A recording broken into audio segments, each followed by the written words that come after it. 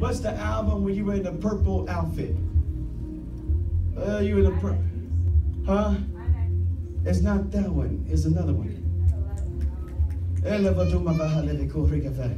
What is it? I remember. It's something like that. But you went into this pocket of worship. And you were singing in the spirit.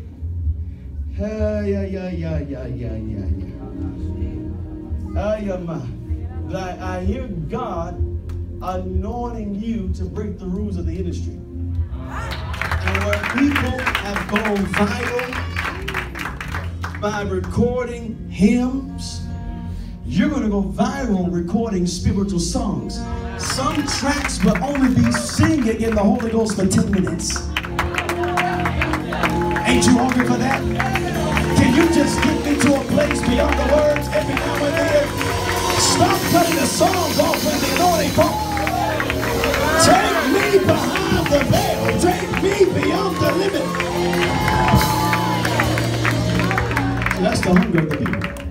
Now, the industry will never do that. They'll never want that because they want what sells. And there's a remnant that's becoming the majority. And we want something that's going to keep us in the presence. Where I can get filled again. I don't want to just hear a cute song. I got to graduate in my worship. I started with a song.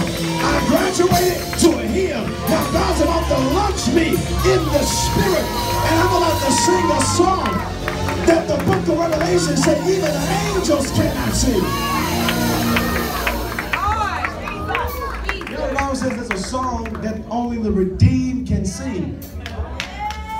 Angels cannot even sing it.